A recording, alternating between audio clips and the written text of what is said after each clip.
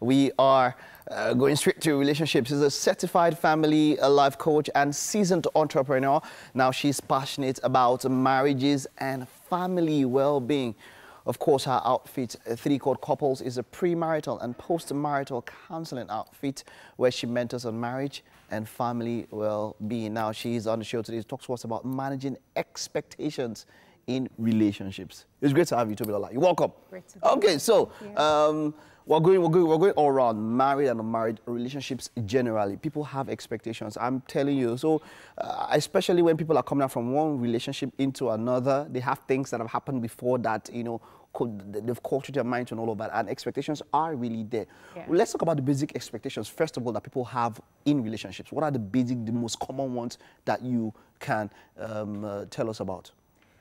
Okay, people expect a lot of things from their relationships or from their partners, and we can go on and on about the list. They expect that, okay, the guy will be this, the lady will be that, they will be nice, they will be loving, they will be caring. Some of them feel they will, yeah, that's what they say, that some of them feel this guy will be my financial support, they will give me everything I need.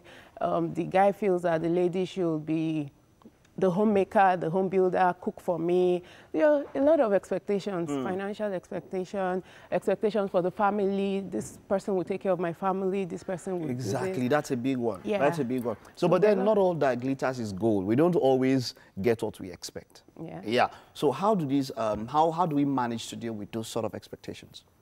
So one of the things we have to do is we have to communicate the expectations. So sometimes people don't really meet up to your expectations because they don't even know what you expect. You know, it happens at a relationship. You expect someone to read your mind. Exactly. I know I'm just not feeling okay, and then you expect that person just knows intuitively and all that, but it doesn't always happen that way. Especially women. So sometimes we just expect that the guy should know, read my countenance. Read my countenance, I understand. And you ladies, you don't know. Both ways. It's both ways. Saying It is. So yes, we have to communicate our minds. We have to communicate our expectations so we can be in sync. So the other partner knows exactly what you want, how you feel. And if they can't meet up, they will be able to say, this is how it should be. And both of you can now come into an agreement, and then you'll be able to manage. Okay, now what if after a marriage or a relationship has been, let's look at both ways now, and then you now notice that there are some expectations that this person can't meet that you feel are, you can't take?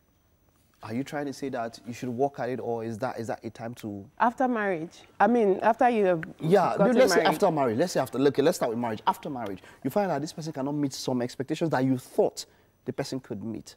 What happens then? Okay, so it means you didn't even talk about it while courting. Which is quite a problem. Which is a problem. Because I always want, go back to the foundation.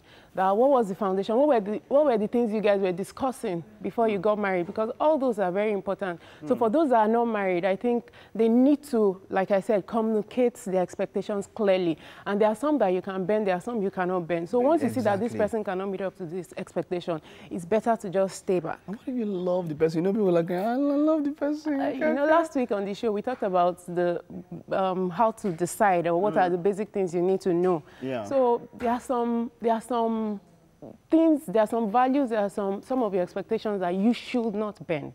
Because you know that these are important. These are healthy expectations that should happen in this relationship. So if you can enumerate a few of the kind of expectations you think ladies or guys should not bend when it comes to opposing to their spouses. For instance, you expect that a guy should have a means of livelihood. So you are now saying that this person does not have, and it's not that he's trying and he's not getting. You see that he's not so into work. He just does not. He's just being lazy, or he's just procrastinating, or you are just enabling those bad behaviors because you are seeing that, oh, this person will be there for me, or this person will do. So you should not bend that. Well, some of your values probably. Violence. You should not bend that. At all. So you see the signs, some of the signs, maybe verbal abuse. You see those things in the relationship, and you should not bend those ones. This person does not do this, or this person talks to me this way. you know, you should not bend, integrity and all those things. All right. But now, sorry, to answer your question, when you're now married and you see that, okay, maybe some of the things you didn't notice or probably is changing in some ways, then sometimes you have to be realistic. So a lot of times we have unrealistic expectations. That's another one. So you have to keep it to a minimum because you know that you're already in it. You're already in it, right? You're already in it. So be realistic, then change your perception. Sometimes it's even, you know, especially if you know that it's just maybe like a want.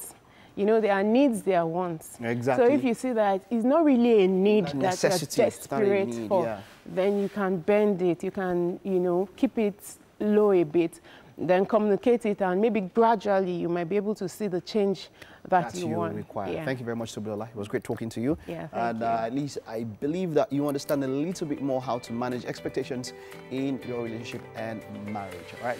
I'm looking forward to having you some other time. Thank you. And that's it on the second lap of the show. We'll take a short recess now. When we get back, the final lap of the show, you don't want to miss what we have.